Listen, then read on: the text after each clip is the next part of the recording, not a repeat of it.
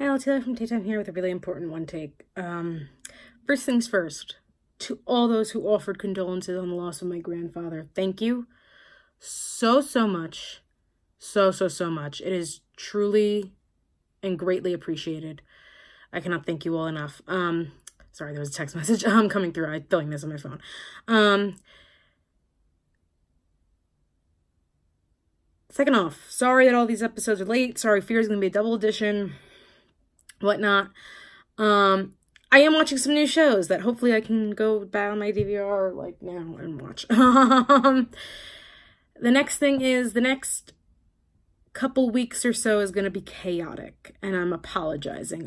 I do want to try and get it from the actor's perspective out there. I saw Betrayal with Zawe Ashton, Tom Hiddleston, and Charlie Cox, all three of whom are delightful, amazing, talented as hell humans. Same with Eddie Arnold, who, as the waiter, like some of the greatest 10 minutes of comedy in a theater I've ever seen in my life.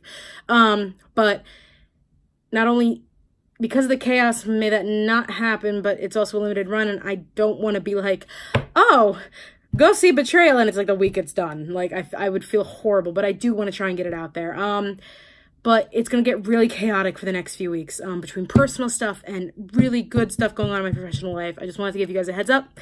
Meantime, keep watching, keep liking and subscribing. Have a good one, guys.